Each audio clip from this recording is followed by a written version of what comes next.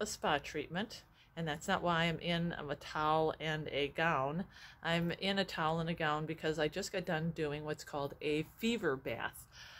It is a hyperthermia treatment for people who have cancer, and they use it for other things too. But there is actually research that backs up that hyperthermia actually causes apoptosis in cancer cells, and it increases white blood cells. It is a treatment that they do here. It's a very special treatment that takes 2 people. You have to be monitored. You have to be on oxygen. They have to check your saturation levels, your heart rate. They were able to get my temperature up to 102.9 and hold it there for quite a long time. This takes about, let's see, I went in there at 3:30 and it's 5 o'clock now. So I was in that tub of water for a long, long time.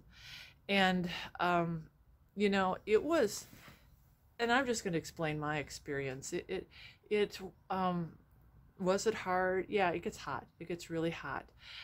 But for me, it was more of a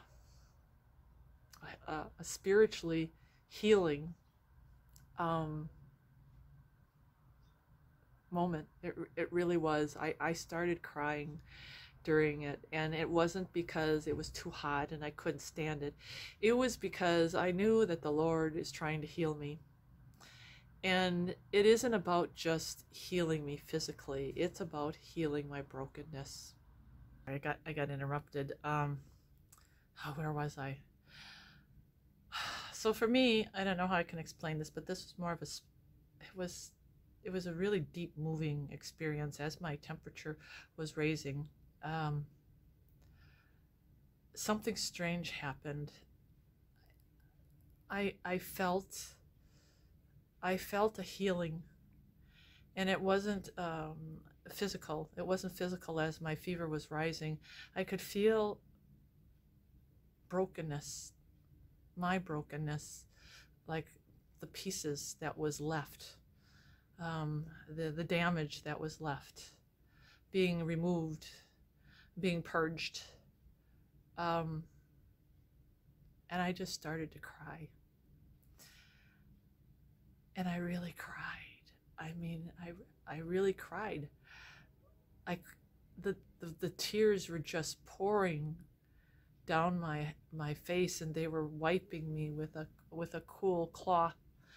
And she was trying to soothe me, and she was saying, "It's okay, it's okay. You'll get through this." And I said, "No, it's not. It's not the heat. It's not the fever. It's just God healing me emotionally. I can feel it. It's very, very powerful." And then as the temperature rose, they wrapped my head in towels, and they started pouring ice water on my head and then pressing. And with every touch, it reminded me of when Mary was pouring the oil over Jesus's head, and how loved he must have felt. It was such an intimate moment, and I felt these 2 women and the love pouring out of them for me, and they were here caring for me and getting me through this and pouring this water over my head and caring for me. And I felt the deepest sense of gratitude. I've never felt gratitude like that before. It was so deep and so profound. I can only imagine what Jesus felt like, and the connection between him and Mary. So they got my temperature up to 102.9, and then I survived. I survived. And they held it there for, I think I was in there for an hour and a half. And then what they do is they start cooling you down and cooling you down and cooling you down.